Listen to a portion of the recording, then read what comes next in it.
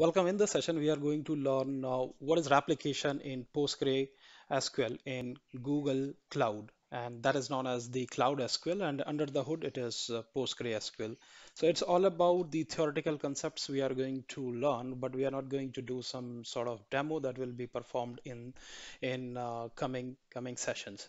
So first thing, what is replication in Cloud SQL for PostgreSQL? So replication, as the word says, it's a process wherein a copy of the data is created on some other machine or by some mechanism, and that data can be used as and for some backup purpose. So in this case, when we say replication in PostgreSQL, that means another copy of PostgreSQL instance will be created, and that is used to offload the work on the primary instance. So replication is just another copy of PostgreSQL instance wherein we can perform some type of operation. For example, we have to be very specific in this.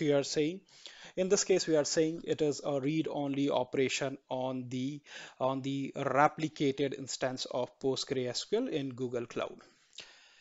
So some basic question over here. Why do we need a replication? So by replication, you can scale the data for PostgreSQL without compromising the performance or the availability of your PostgreSQL instance. So in that case, there will be another copy of that data, and that can be used to offload the work. So when we say offload the work to the replica, that means it is just the read operations which can be performed onto the replica, not the write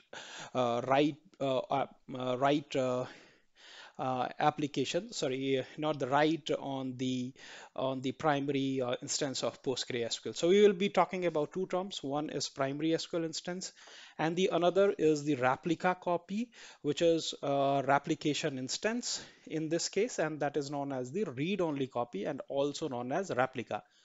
So the one wherein read and write operations both can happen, that is known as the primary PostgreSQL instance, and the another where read-only operations can happen, or the analytical read operations can happen, that is known as the replica. So primary instance and replica instance. So this replica instance can be used in many scenarios. It can be like you are migrating your data between different regions which are geographically apart, and you can have the migration of PostgreSQL data across the platform. You can migrate data between on-premises and to the cloud SQL.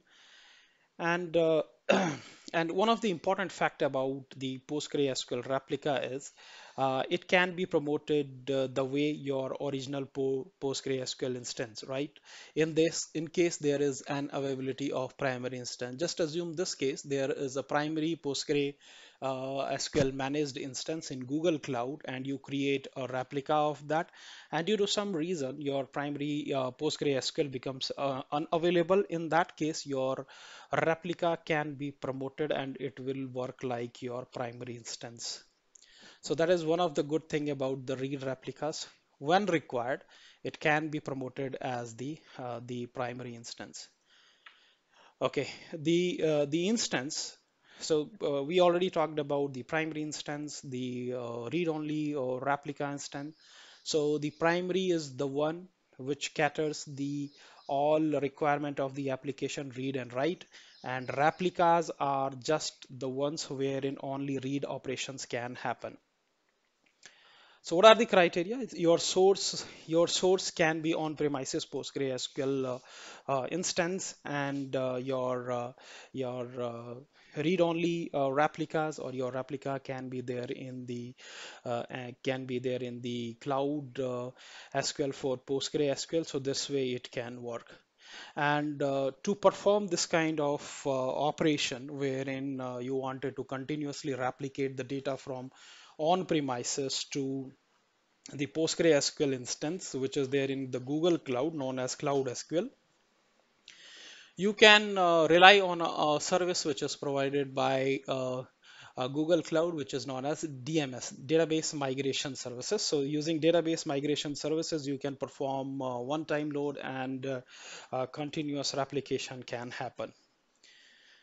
So it's just some more detail about what is a read replica. So read replica is just an exact copy of your primary instance, which is catering the need of read and write for your application. And your read replica will be used for offloading the work. For example, the application can connect to it so to perform the read only operations, nothing else apart from this. So read replicas are read only and you cannot write to them. So you can have the read replica process the queries, you can perform the read request, you can have the analytical traffics over there. So this is going to reduce the load on the primary instance, right?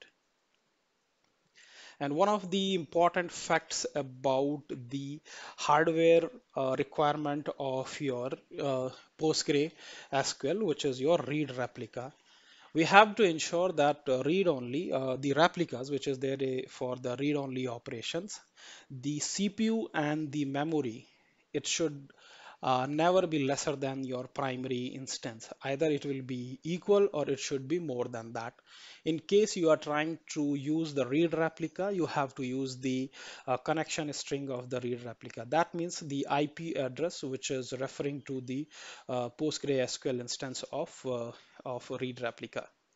And there is something called as cross-region read replica. So that's another feature which is available in PostgreSQL, wherein you can create a cross-region. That means a region which is geographically completely apart from your base location. So wherever your primary instance is residing, you can create a read-only replica in a geographically different region, which is called as the cross-region read replica. So using the cross-region read replica, in case your application uses that particular region, so instead of crossing several regions to access your primary instance for read-only operation, you can keep one copy of the replica over there, one replica near to the user's base location. So when the user's base location and the region is in the same location, your throughput and your throughput will be better, and it is going to help a lot. So cross-region replicas are really doing great because you can have n number of read replicas depending upon your requirement.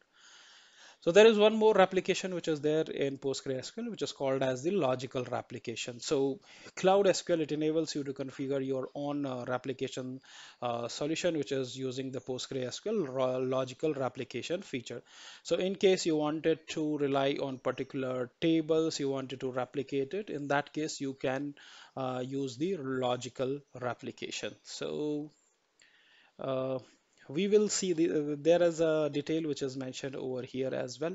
So if you talk about the read replicas, your primary will be in your Cloud SQL instance, and the replica will be there in the Cloud SQL instance. That means both will be there in the Cloud SQL managed instance for PostgreSQL. What is the benefit? It is going to increase your read efficiency so that the read will happen on an additional replica, and this is going to give you better read outputs. It can be used for the analytical targets also for your the read replica. If in case you are going to use the cross-region read replicas, so in this case also your primary and the read replica both has to be part of your Cloud SQL. That means both of them will be managed instance, and like your read replicas, it is going to help you in additional read capacity. It can be used as a analytical target. It can be used as the additional DR capability in case your primary PostgreSQL managed instance is not available. Your read replica can be promoted as the primary, and this is going to help you in your DR capability. And this also helps in migrating the data between regions if it is already available, so you can use it for the migration purpose. So the last in this series is the logical replication. So you can have any PostgreSQL instance, you can have any version. You can have the replication from outside the Cloud SQL. That means you don't need to be there in PostgreSQL instance in Cloud SQL, you can have it outside as well. In case you wanted to replicate data at the granular level, let's say you wanted to replicate the table data or some subset of the table, then you can use the logical replication. So this is just the concept about the replication in Postgre in Google Cloud. So just a recap, you can use, I believe there are 10 read replicas that can be created in PostgreSQL in Google Cloud, and you have the cross-region read replicas also available.